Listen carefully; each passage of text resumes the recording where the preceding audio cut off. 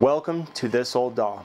On this episode, we'll be working to produce a track doing both audio and MIDI on a Mac Quadra 700 using an original Pro Tools interface and producing a song that was written on my Akai S3200.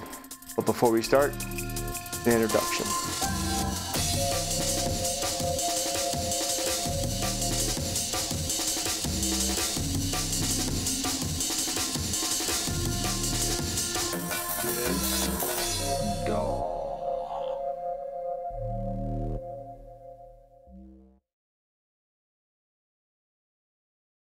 So sometime around last year, I had acquired my first Pro Tools 4-channel interface that interfaces via new bus to the old 68K Macs and the early PPC model Macintoshes.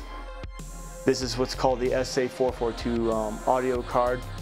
It was typically paired with a 442 audio interface, or if you had two of them connected with a TDM piggyback, you were able to use the original 888 interface for 8 channels on one box, but it was split into 2 cables, 4 channels going to each card. Our interface today is just a 4-channel interface. I'm still working to build a 16-channel interface, but that's going to be a more involved process at this point, and I'm just waiting on some very rare and hard to find items to finish that build. Just to quickly go over some of the hardware in this box, this is a Mac Quadra 700 with a 25 MHz 68040 processor, 68 megabytes of RAM, 8 gigs of SCSI storage internally with a SCSI 2 SD, and a Pro Tools 442 audio interface. The card is in here, which has a cable that goes to this interface right here. This gives you 4 channels in and 4 channels out. 2 channels are populated by the Akai S3200. This goes into here, and that will capture the audio that we record from the main stereo outputs onto this 9 GB SCSI HDD. So now that we've taken a tour of the hardware into things, now we'll do a deeper dive into the software side of things. So for example, on our Mac Quadra 700, we're running Macintosh System 7.6. We're running about, as we were talking about earlier, we have 68 megabytes of RAM, which was really unheard of for a machine of this vintage, considering that this machine's from 1991 with 68 megabytes of RAM and all these gigabytes of storage. This was pretty unheard of for this time period. Charlie Clouser on a Reddit forum that I talked to him on was basically saying that his ProMaster 660 megabyte hard drive set them back almost $2,000 to $3,000 when they bought it. And so to have gigabytes like we have right now is just pretty wild to think about.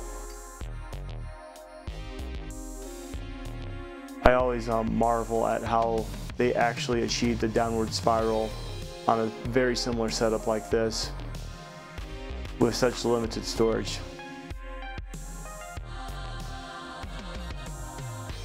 So without further ado, we're going to boot into Opcode Studio Vision Pro. This is the DAW of choice for this project today. And the reason why is Opcode Studio Vision featured both audio and MIDI together in the same DAW. Pro Tools for many years, especially for versions 1 through 3, did not include MIDI as a part of its core functionality as far as the sequencing goes. So Studio Vision Pro is one of the innovative DAWs that actually incorporated both audio and MIDI in the same program. Was very well ahead of its time, and basically was kind of the foundation of what the modern DAW would become. So the song that we're going to load is this one right here.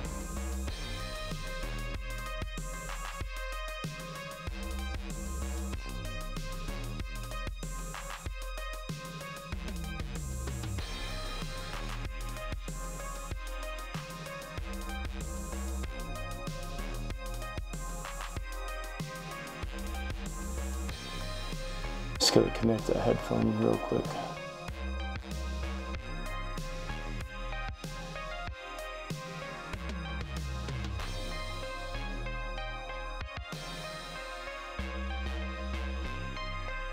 All right. Some of the issues I was having in some of my older videos was I was getting a microphone feeding into this mic, and what I mean by that is my monitors were coming through here, so this should help isolate that. So first thing we want to do, I had a couple of technical issues to troubleshoot, is we're gonna see if the mix down, this is the pre-recorded 2-channel stereo that I captured from the Akai S3200 to the Mac. We recorded this 2-channel stereo to this 35-year-old Mac. And so we're just going to see if this plays back.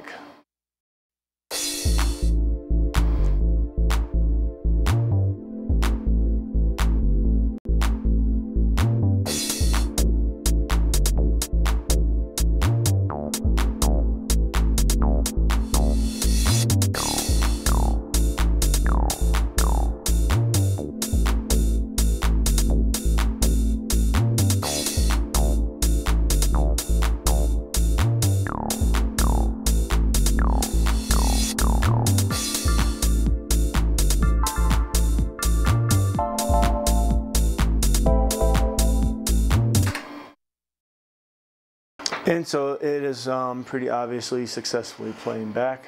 That's what I wanted to verify. So we're going to mute that mix down channel, and for right now we're just going to just play the drums in this track.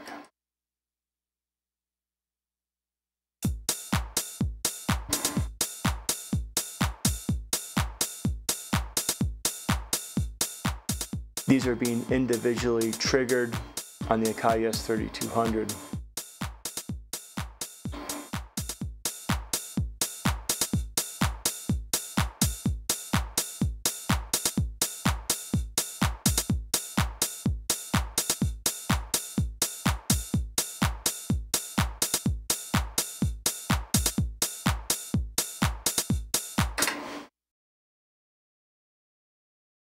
So we'll take out the drums, and then we also incorporated a 125 beats per minute break at about bar 57.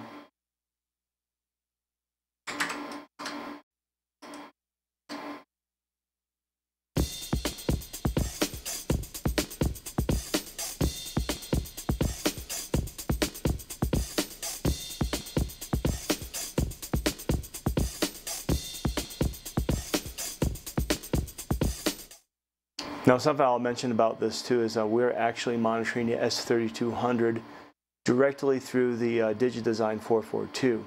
So everything that you're hearing is going through the 442 and then out. So everything that you're hearing is the DigiDesign 442 going in and going out on this project. So we're using a 35-year-old computer to monitor sound in and out of it. And of course, what S3200 project is always needing for me personally is at least one test program that's been modified for something either melodically or bass-wise. In this case, it's melodic.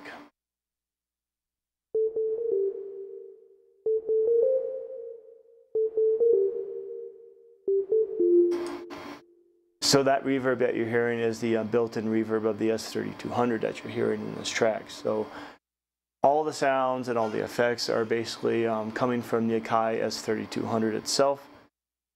And what we're going to be capturing on the other end is basically the stereo mixdown of the sampler, which from a fidelity sound point is a bit limited. You don't really have as much control afterwards. And given the fact that we only have 4 mono audio channels to work with in total, we're basically working with a glorified digital 4-track with the ability to have our MIDI data and our audio together in the same project. And here's some Alpha Juno bells that I sampled.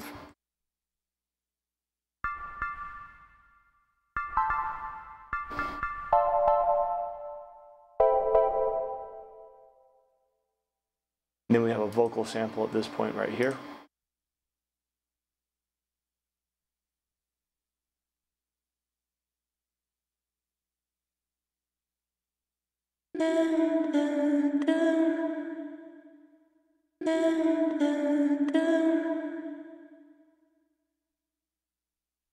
A Juno pad that was sampled and processed with N-Terra's Infinity.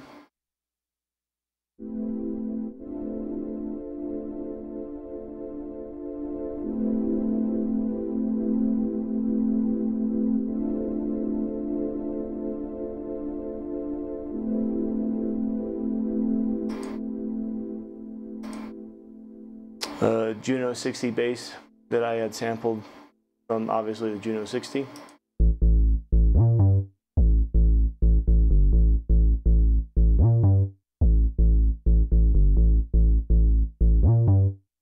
It was also processed in Infinity, so I could get a seamless loop to hold the sustain, that sample.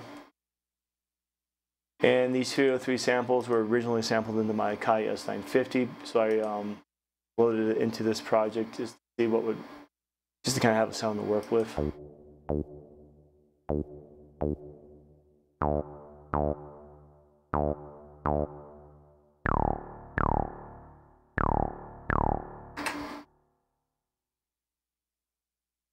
And so this is what the entire song sounds like, sequenced by MIDI.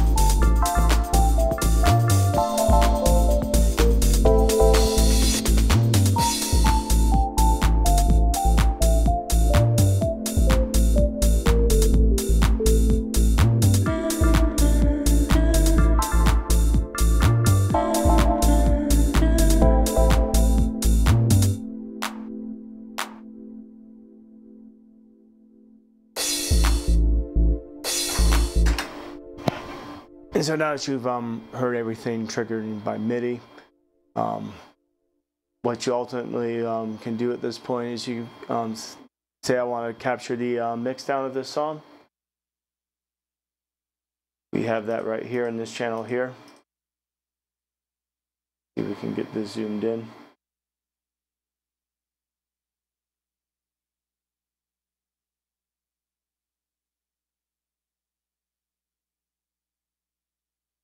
And there you have it. There is the waveform or the mix down that we have previously recorded.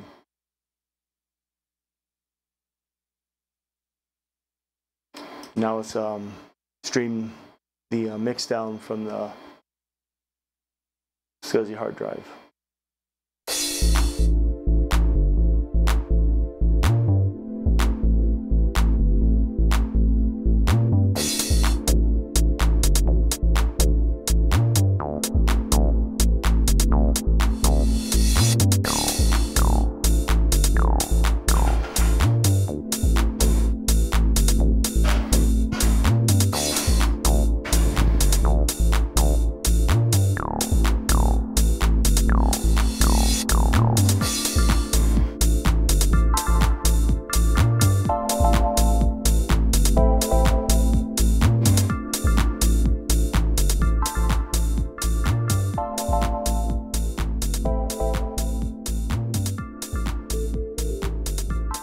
And while this is by no means a definitive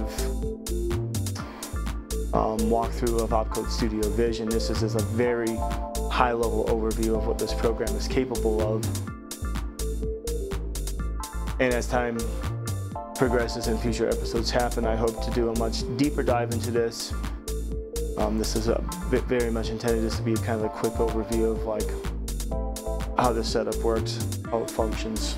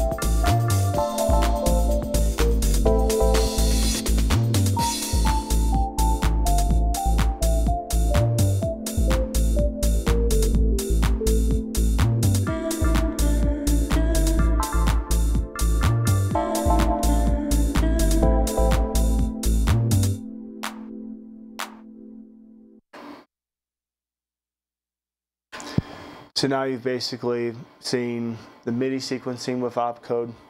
You've seen audio playback via Opcode. Later versions of Pro Tools would allow you to use TDM, new bus cards, and that's a setup that we don't have right now. So basically we are, if you wanted to do additional processing at this point, you could import this song into Sound Designer 2. Apply some Sound Designer effects, including Waves L1, Waves C1, and you even had Waves Q10 for Sound Designer. Basically, it was kind of like the old audio suite where it was like basically non-real time. You could preview it before rendering, but in order to like hear the whole song, you would have to commit to a render with those settings. Thank you for tuning in to this episode of This Old DAW. This was a rather high-level overview of the Max 68K setup that I have with an early Pro Tools setup. You have now seen how it works with audio, MIDI on a high-level overview. In future episodes, we'll go into more depth and detail and possibly even do a create a song from scratch episode where we see everything done from the beginning to the end.